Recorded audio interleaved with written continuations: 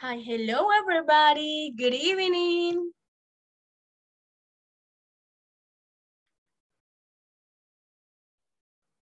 Good evening, teacher. Hi, Alfredo. How are you? Good evening. Hi. How about you? I'm pretty good. Estoy bastante bien, Alfredo. Thank you. Pretty good. Mm. Thank you. Oh, Yeah, let me check. What about Kevin? How are you, Kevin? I'm great. You're great. Excellent. Let me check. Carla. Hi, Carla. Welcome. Teacher, I'm fine, thank you. What about you? Well, I'm good. I'm pretty good. Thank you so much, Carla, for asking. All right, everybody, welcome back to your English class. It's a pleasure to see you. We are officially in class number 9. Es un placer verlos. Bienvenidos a su clase de inglés. Estamos oficialmente en la clase número 9, right? Miren, el tiempo esta semana, ya van a ver, media vez lleguemos a la clase 12, boom, una semanita más y eso es todo. All right? Y ya llevarán nuevo conocimiento ustedes. Excelente. Now, we are in section 4. Esta semana vamos a trabajar en la sección 4. All right? However, sin embargo, yo siempre agrego una que otra practice, like extra practice, all right? For you as well to practice. So, yo siempre agrego una práctica extra para que usted pueda tener contenido con el cual practicar, aunque ya hayamos pasado, por así decirlo, el tema, right, que estuviéramos estudiando. Además, como tenemos toda la semana para trabajar la unidad 4, pues tenemos que ver cómo la alargamos ese contenido, right? So, let's check. Let's go to this one. La semana pasada no terminamos de hacer estos readings, ya que estuvimos trabajando en el midterm exam. All right, so let's check. We have actress and video game tester. Teacher, si ya pasamos a esa sección porque vamos a verlo de regreso. Bueno, estos son los únicos readings que tenemos en esta sección básicamente para practicar nuestro reading, que es la lectura, y también nuestro speaking. So let's check. We have actress. Ese es el trabajo, actress. Y el nombre de la chica o de la persona es Lisa Parker. Lisa Parker has 2 jobs. She works as an actress, as a waitress, at night, but she is really an actress. During the day, she auditions for plays and television shows. Her schedule is difficult and she's tired a lot, but she's following her dream, right? Tiene un horario difícil, pues tiene que dividirse básicamente en 2 trabajos at the same time. Well, not at the same time, no al mismo tiempo, pues, pero son 2 jornadas de trabajo, so it is difficult. So, let's go to video game tester. Primero, voy a leer ambos readings y luego les voy a poner a ustedes a leer. Video game tester. Lots of teenagers want John Blue's job. He plays video games for 8 hours a day, and he gets paid for it. John is a video game tester for a big video game company. Is it ever boring? Never. Give me 1 second. Never. John almost always wins. All right, let's check. Let me have, let me see. Karina, can you read, please, Lisa Parker reading, please? Video game. No, el de Lisa Parker. Ah, okay. Karina? Lisa Parker. What? Ah, Carlita. Ok, Carla, go. Después de usted va a ir Karina. Ah, Karina dijo. ¿O cómo? Pero de él, Carlita, no problem. Ah, I'm sorry, yo Carla vi. Don't worry. Okay. Lisa Parker has 2 jobs. She works as a waitress at night, but she's really an actress. During the day, she auditions for plays and television shows. Her schedule is difficult. She's tired a lot, but she's following her dream. Very good, Miss Miranda, excellent. Qué bonito reading, very good. All right, and let's go with Karina. Ahora sí, Karina, action. Lisa Parker has 2 jobs. She works as a waitress at night, but she's really an actress.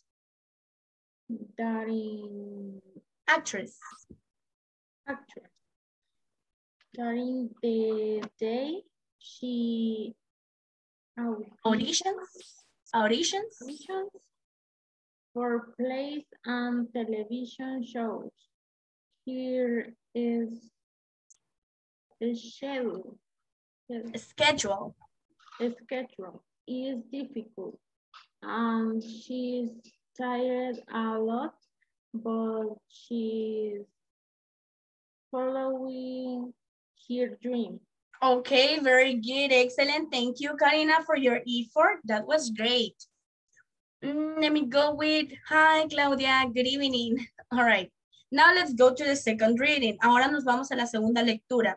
And let me have Eric Lazo, please. Usted primero y luego el señor Alfaro. Action. Video game tester. Lots of teenagers want John Blue's job. He plays video games for 8 hours a day and he gets paid for it. John is a game tester for a big video game company. It is every boring, never. John almost always wins. Great. Let me see, Eric. Is it? Repeat. Is it? Is it? Exactly. Very good. Solamente eso. Great. Thanks. Let's go with Alfredo. Y recuerda, Alfredo, aquí es pregunta. Is it ever boring?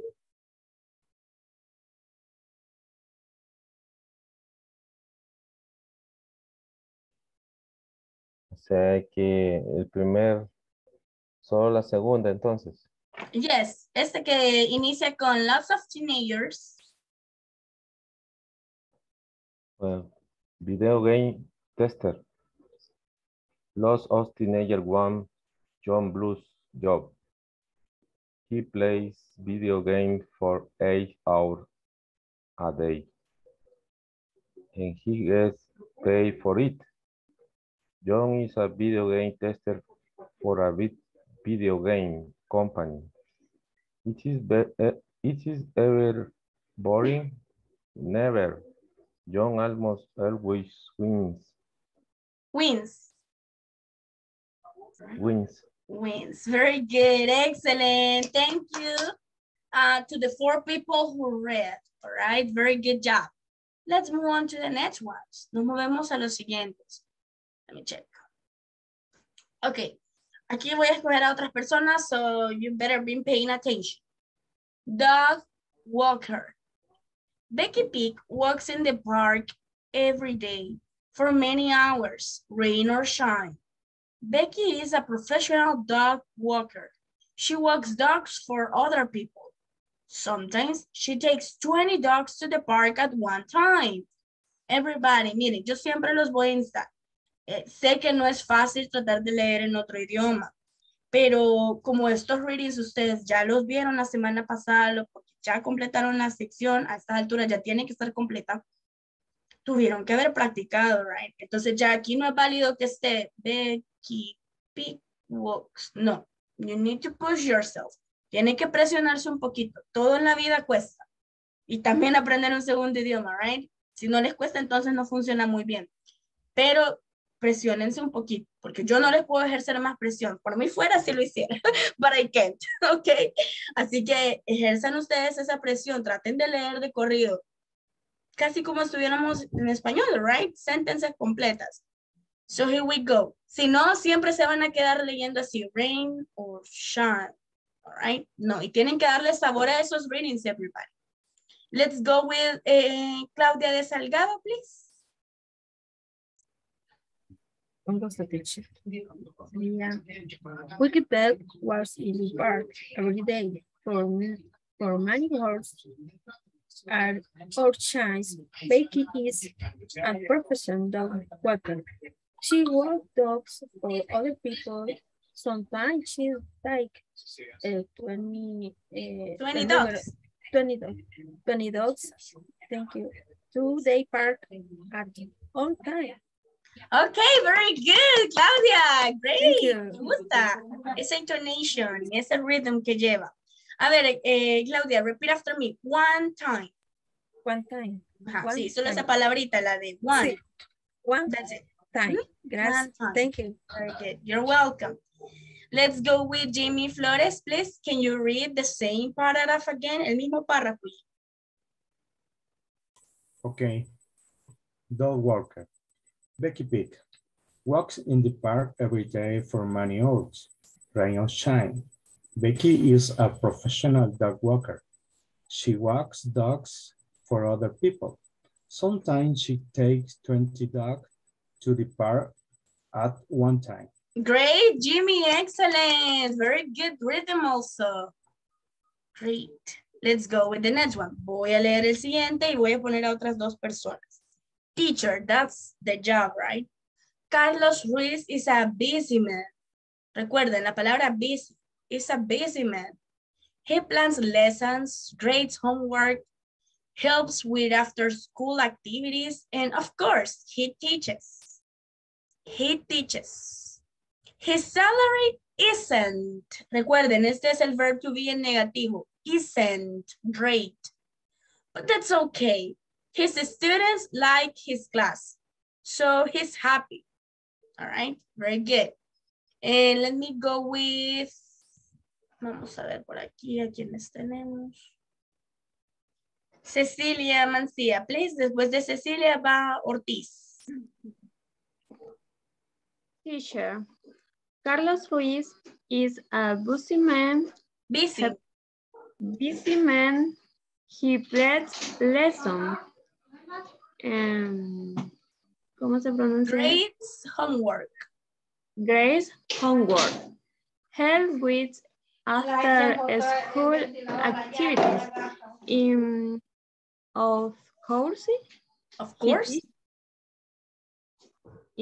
Of course, his teacher, his salary is not great, but thanks, okay.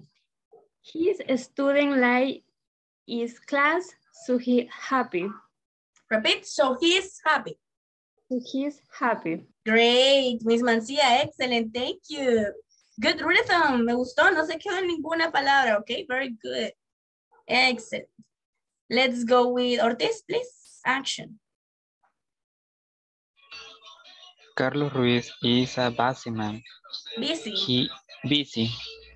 He plans lessons, grades homework, he lives with after school activities, and of course, he teaches. His salary isn't great, but that's okay. His students like his class, so he's happy. Great, excellent. Thank you to the two people who passed, all right? That was great. Congratulations, everybody. Los felicito, everyone, all right? Sé que no es fácil leer en otro idioma, but you did. And that's great. All right, we are officially going to start with the section. But first we have this. Do you remember? Okay, mention at least 3 activities that you recall. 3 actividades. Recuerden, esto lo vimos en la sección 3. Entonces, para ver si nos acordamos del vocabulary, let's check. 3 activities that you recall. What about Eric? Do you have the activities, Eric? Activities. Como talks to people. Works hard. Ajá. Works at night. Ajá. Sit all day.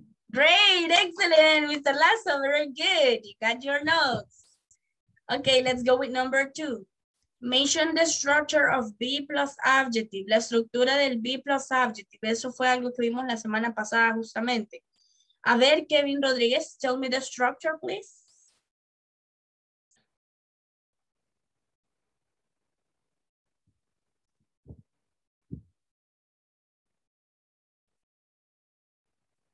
I don't have Kevin. Okay, let me ask Jimmy. Let's check, Jimmy, if you have the structure. Veamos si Jimmy tiene la estructura por ahí.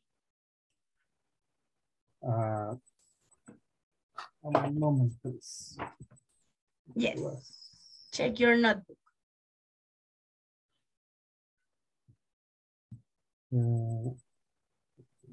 Sería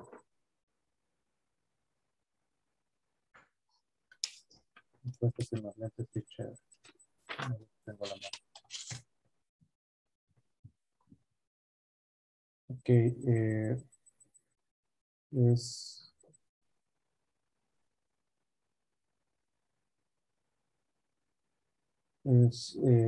fue la estructura de la semana anterior.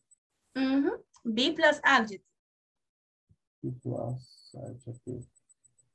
Con do y does. No, vaya, miren. A ver, uy, me pasó otra cosa. Quiero dejar esto. Vamos a probar si pueden decirme la estructura, all right? Viendo una sentence. Teacher's job is hard.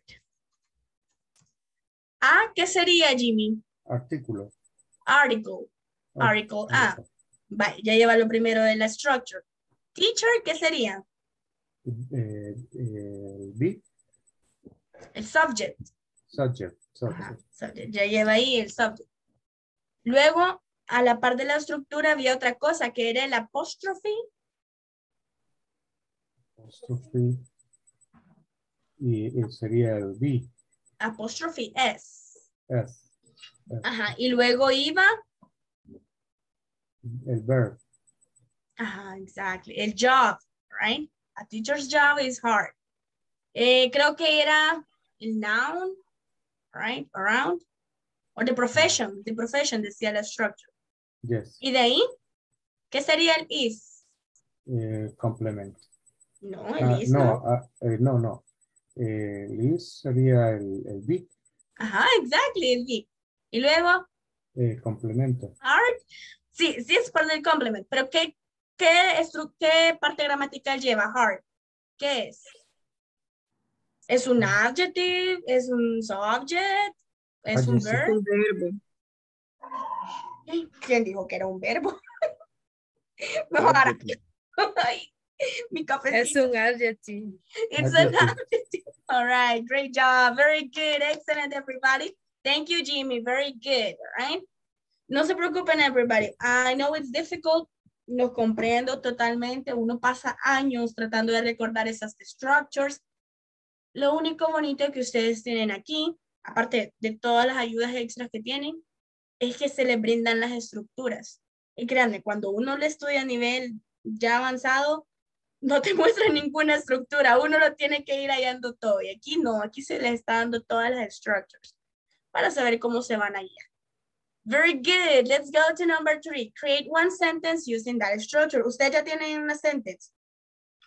Ya tienen oraciones con esa estructura. A ver, Madeline, léame una de las que usted tiene. La estructura del be plus adjective.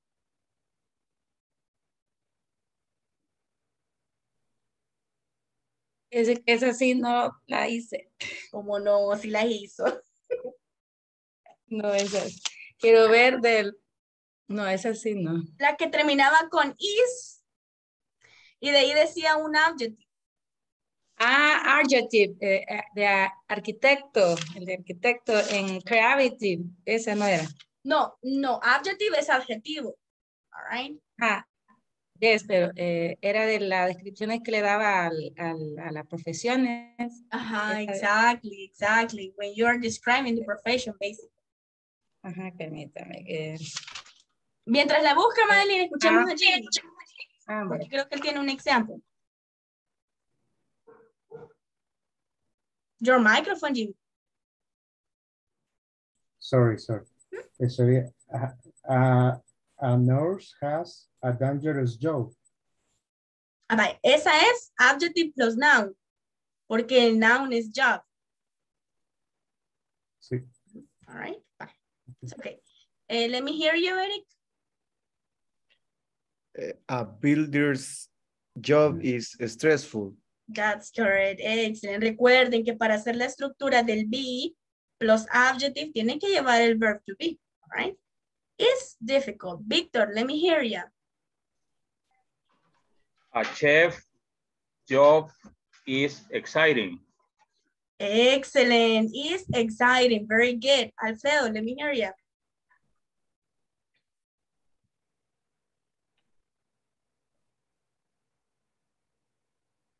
Okay. Where does she live? No. Con el be plus adjective, las que estuvimos trabajando la semana pasada. Yeah. All right. If you have it over there.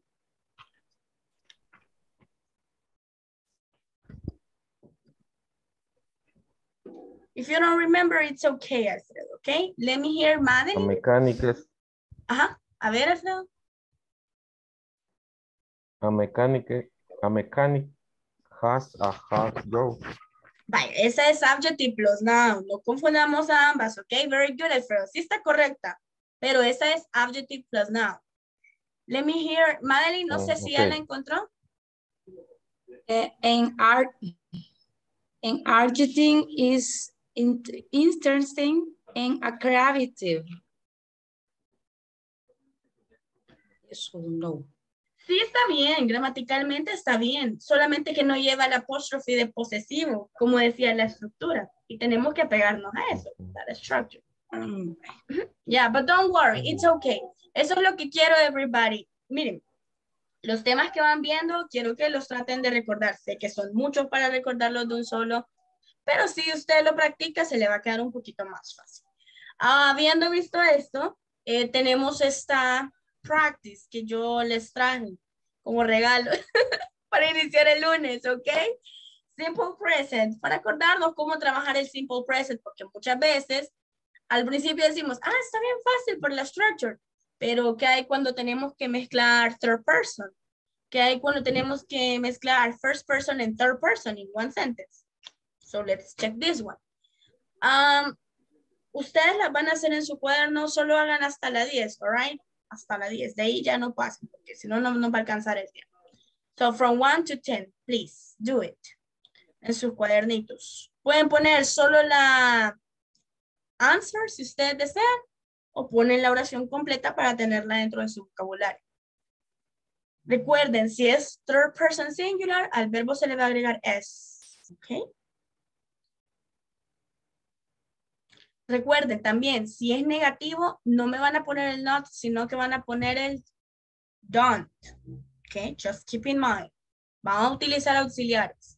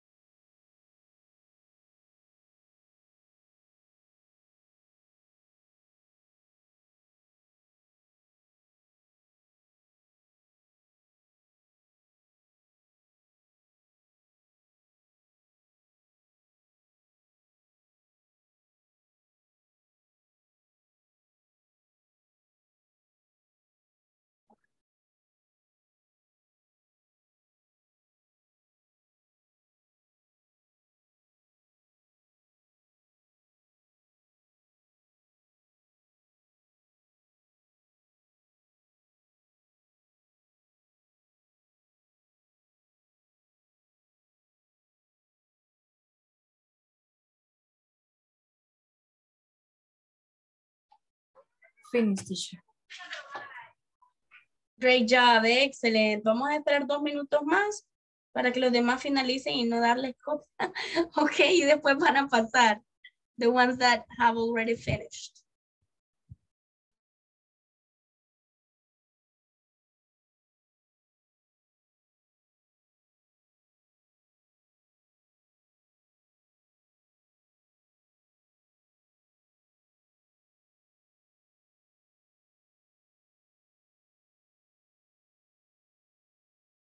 I finished. Great.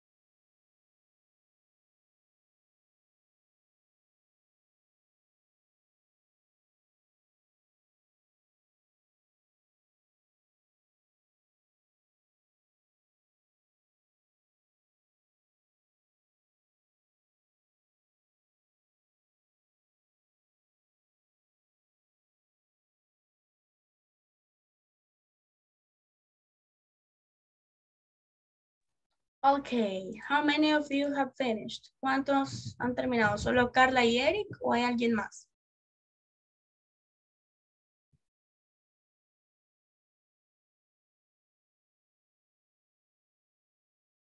Okay. Let's give them 1 more minute, Eric and Carla, okay? Démosles 1 minuto más.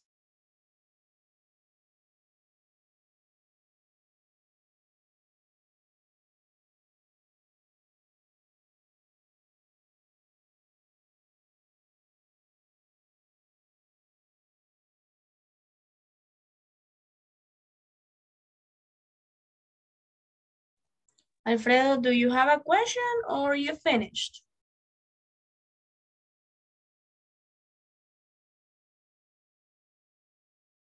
No, finish. Okay, finished. Great. No, Ya finish. tenemos 3. Vaya, ya finalizó, ya terminó. Ya tenemos 3 students. Vamos a esperar a que se una alguien más. Porque quiero iniciar de los últimos students que tengo aquí.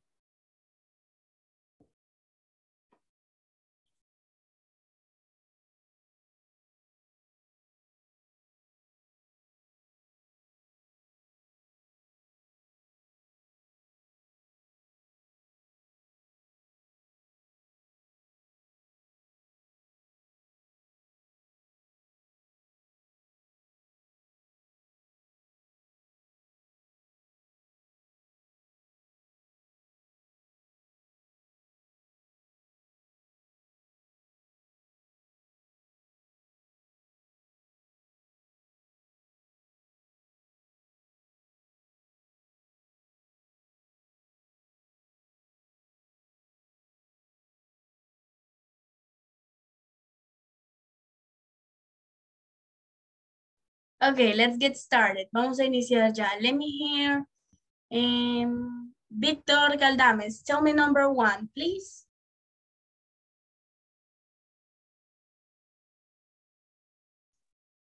Teacher, no he finalizado todavía. All right, you haven't finished. La Sorry. número 1 no la tiene, Víctor. No. Okay. Me he quedado ahí. Okay, don't worry. No se preocupe. Let's see, Eric, tell me number 1, please. I get up at 6 a.m. I don't get up at 5 a.m. That's correct. Excellent. Very good. Como estamos hablando de nosotros mismos, all right? Our own subject, first subject, you don't have to change anything. No tienen que cambiar nada porque es first person singular and that's okay. All right? No le va a agregar, no va a decir gets up porque está hablando de usted. No está utilizando un third person singular. Y en la siguiente hizo un buen uso del done. all right, que es el auxiliary.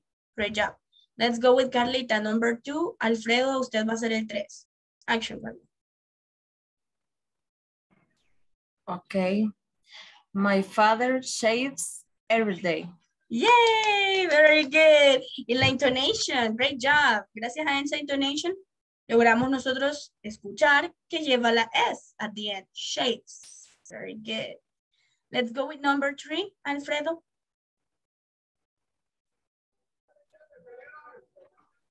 Margot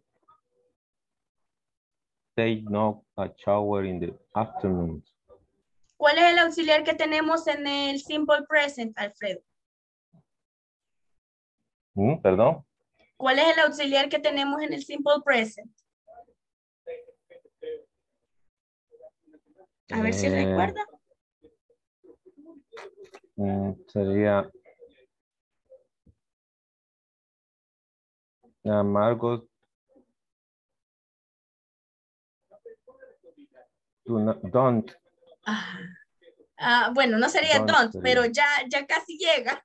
No es don't, pero sí es primo del don't.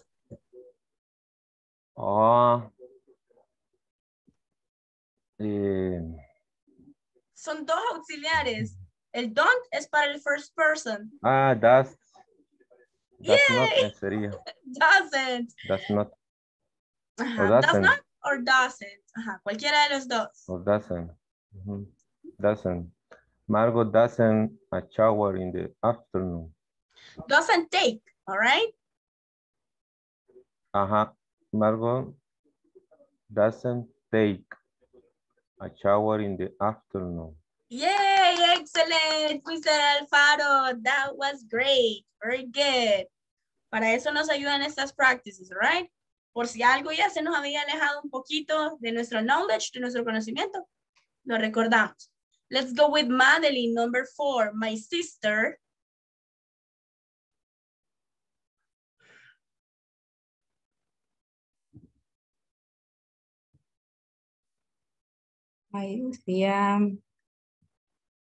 Doesn't brush her teeth every day. ¿Por qué me la hizo en negative si no tiene el not? Don't. No tiene ningún negativo. Quiere decir que la oración está en positivo. Perdón. Sería... Y me confundo, teacher. No se preocupe. Dígame, ¿qué parte la confunde? La pronouns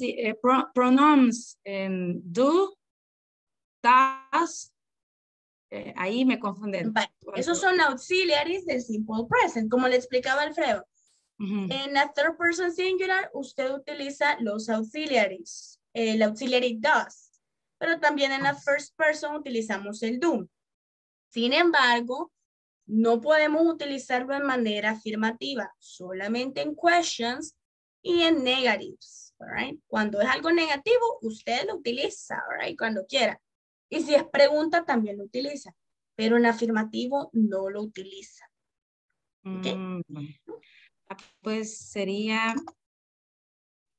for, ¿verdad? Yes. Sí. Sí. She brushes. My sister brushes her, her teeth every day. Yeah, that's correct. Excellent. Thank you, Madeline. Very good.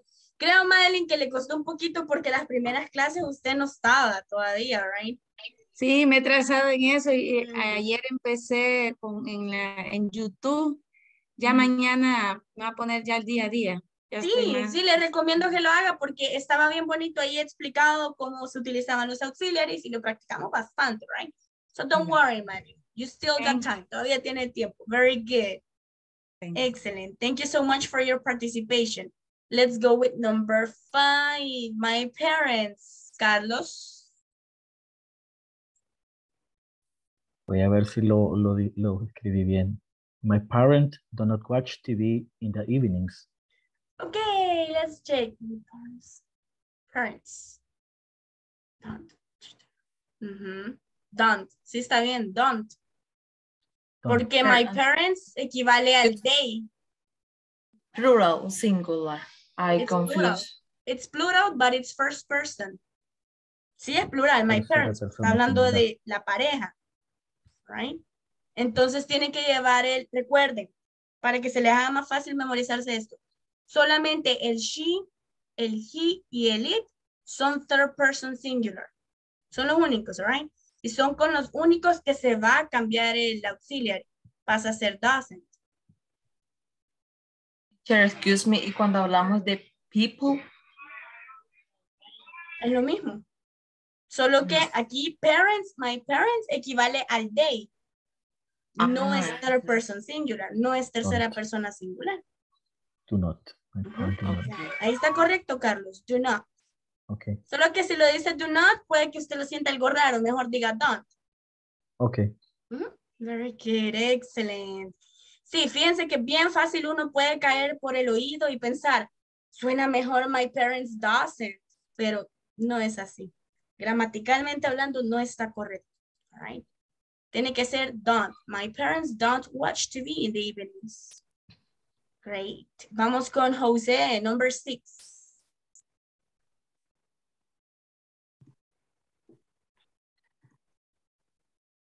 Number 6. Karina put on K-up at 6:30. 6:30 every day. Vaya, y sería Karina puts on o put on. Put on. Otra vez, le pregunto, ¿sería puts on or put on? Porque Sería Karina es put, third person. Put on. Excellent. Por ser tercera persona. Yes, sir. Very good. Excellent. Esos son los tipos de análisis que tienen que ir haciendo, right? Ahorita se van a sentir como masters, right? Cuando ya logren mejorar esto. Va a ser súper increíble para ustedes porque ya no se van a perder. Pero ahorita ustedes take it easy. Para eso son estas prácticas. Let's go with number 7. Very good. ¿Tengo algún voluntario para la número 7? Talking about floor. No volunteers? No, que no les dé penita, ok? Let me check. ¿Quiénes tengo? Kevin. Excellent, Kevin. Number 7. Flores watch movies on Saturdays. Flor watches or Flor watch?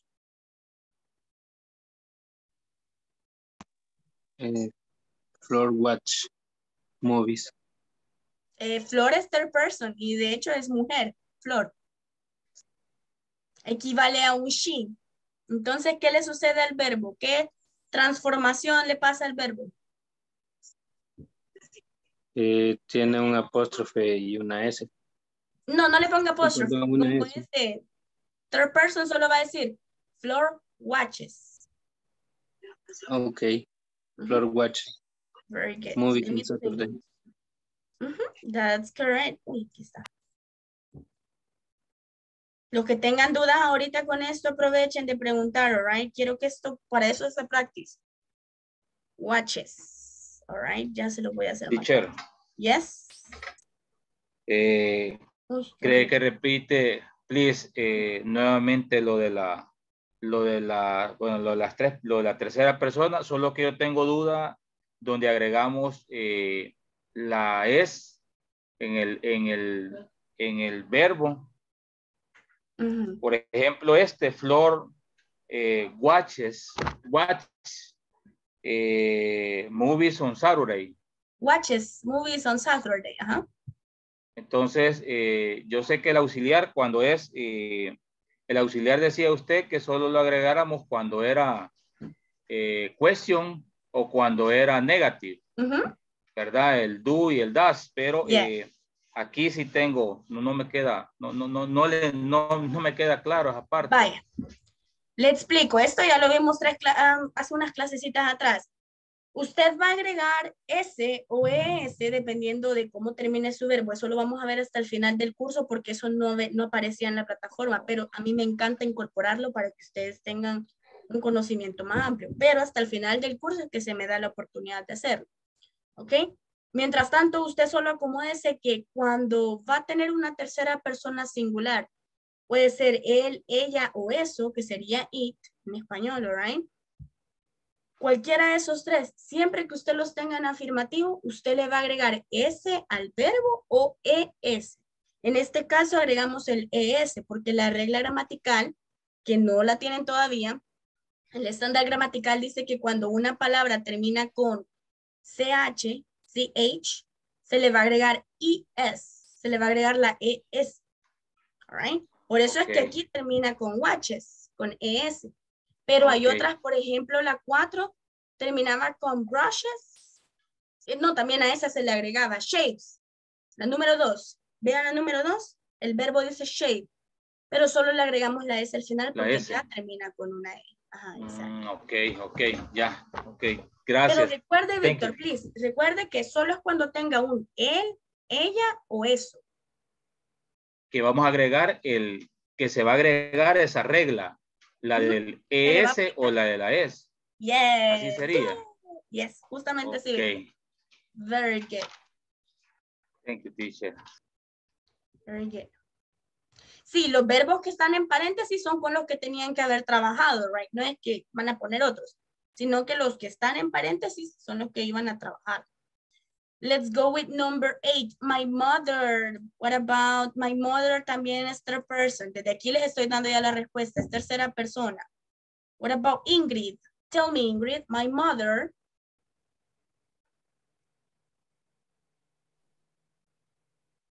Sería my mother. Sería negativa, ¿verdad? Porque lleva el not. Yes. Entonces sería...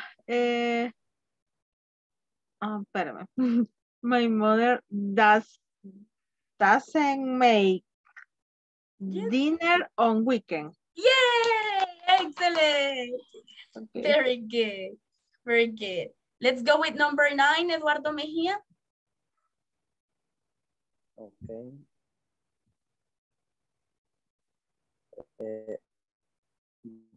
They studies math on Friday. All right. Thank you, Eduardo. Let me check. Les explico esta. Volvemos a lo mismo al principio, ¿ok? Recuerdan la número 5, my parents. Eric, ¿a qué sujeto equivale my parents? They. Exactly. Y aquí en la 9 ustedes tienen they. Por ende, no van a cambiar el verbo. ¿Por qué? Porque no es third person singular. Repito, los únicos 3 third person singular that we have, los únicos 3 terceras personas singulares que tenemos es he, she, it. De eso no se salgan. Aprendiéndose y memorizándose eso, lo demás va fluyendo solo, ¿ok? En este caso, they, como no entra en esos 3, queda el verbo normal. They study math on Fridays. No hay que quebrarse mucho la cabeza, right? Solo, si no es he, she, it, entonces no cambio el verbo. Está normal, está tranquilo, right? Lo dejo como es. Number 10. Vamos con la número 10.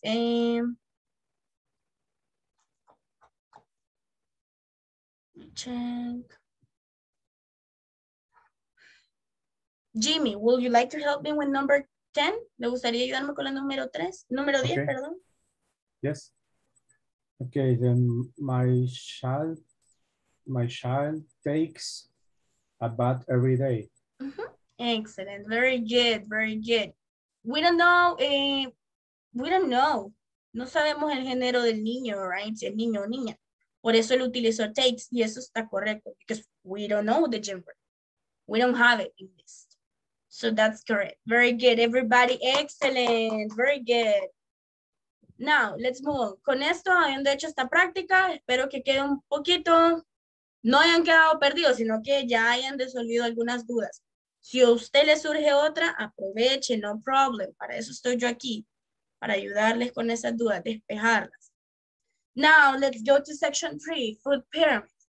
It says, for good health, eat a lot of grains, vegetables, and fruit. Eat some dairy, meat, and other protein. Eat very little fat, oil, and sugar. Para tener una buena salud, debe de comer granos, vegetales y fruta. Puede comer un poco de lácteos, dairy es lácteos, carne y otras proteínas, pero debe comer muy poco grasas, aceites o azúcar y azúcar. ¿Ok? Estas son las categorías en la pirámide que we have. This is vocabulary for you. Esto es vocabulario para usted. Las categorías son fat, oil, and sugar. Esa es la primera categoría. La segunda sería meat and other protein. La tercera sería dairy. La cuarta, la fourth, sería fruit. Fifth, la quinta sería vegetables. Sixth sería grains. And seventh sería grains. All right? Estas son las categorías. Dentro de cada categoría tenemos vocabulary. So let's practice with it. We have cream. En fat, oil, and sugar tenemos cream, butter, candy, oil, potato chips. Luego tenemos una categoría de meat and other protein. We have fish, beans, chicken, nuts, eggs, beef. And dairy, milk, yogurt, and cheese. Fruit, bananas, apples, mangoes. No me vayan a decir mangos, es mangoes. Mangoes. Strawberries, oranges. Están en plurales, tienen que leerlas en plurales. Oranges, strawberries. Vegetables, broccoli, carrots, lettuce, tomatoes, potatoes, grains, bread, cereal, crackers, rice, noodles, and pasta. Okay? Now, let's start with you, everybody. Ahora vamos con ustedes. Let me hear. Vamos a iniciar con José. José, léame el vocabulary, please.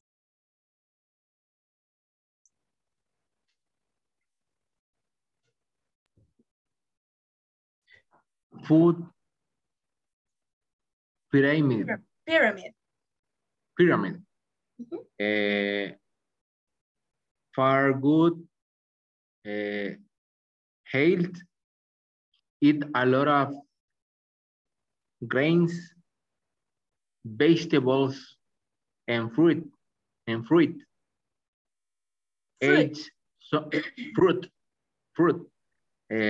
Eat some dairy, meat, and other proteins.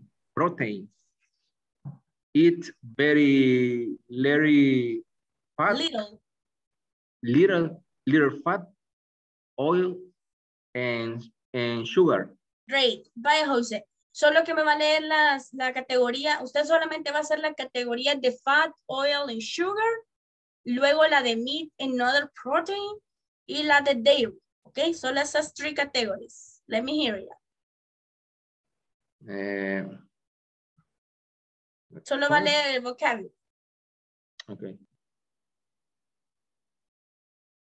Fat, oil, sugar. Y lo que está dentro también. Okay. Yes. Cream, candy, potato chips, oil, butter, meat, butter. and oil. ¿Cómo? Butter. Butter. Butter, okay. Next, meat and other protein. Dairy. Fish, beans, chicken, nut, egg, beef, milk, Cheese. Yogurt. Cheese. Yogurt. Yogurt. Cheesy. Cheese. Cheese. Yay, excellent. Okay. Very good, Jose. Thank you. Thank you. Let's go with Giovanni. Giovanni, the category of fruit, vegetables, and grains, please.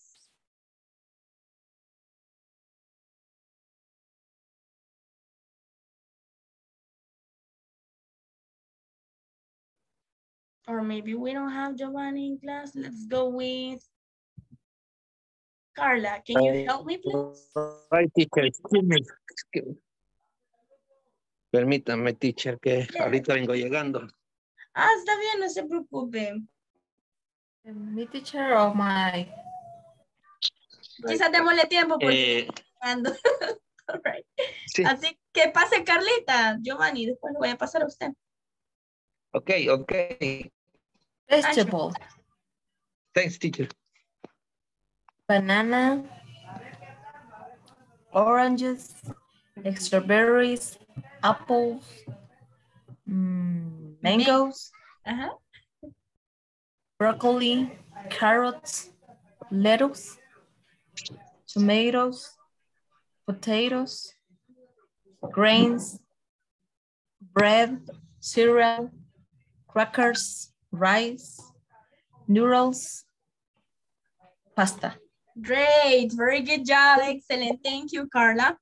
Now, let me tell you guys, vaya, ahora vamos de nuevo con las mismas categorías, siempre dividirlas, las primeras 3 a una persona y las últimas 3 a otra persona.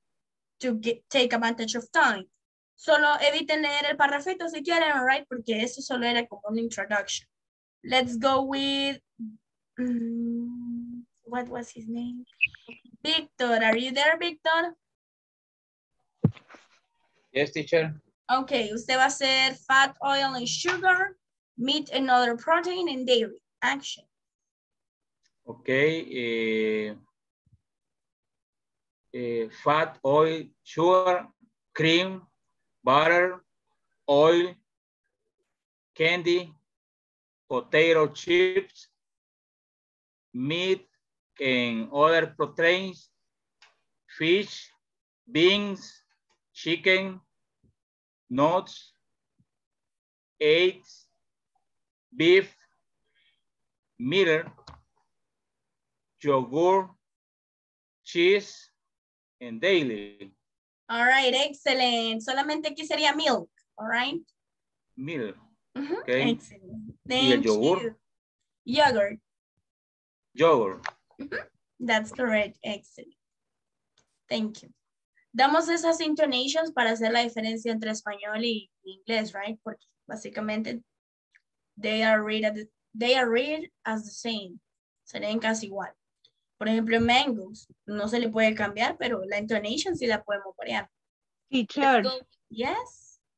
Y en el caso del cría, eso sería, o sea, eso, lo de arriba. Cream. Ah, ok. Y también en el caso de los nuts, el que está a la par de beef. Nuts. Okay. Excellent. Very good. Good question. Ahora vamos con Claudia. Please, Claudia, fruit, vegetables, and grains. Action. Greens me dijo, vegetables y dairy.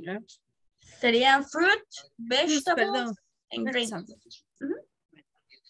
Bananas, orange, apple, strawberry, mangoes.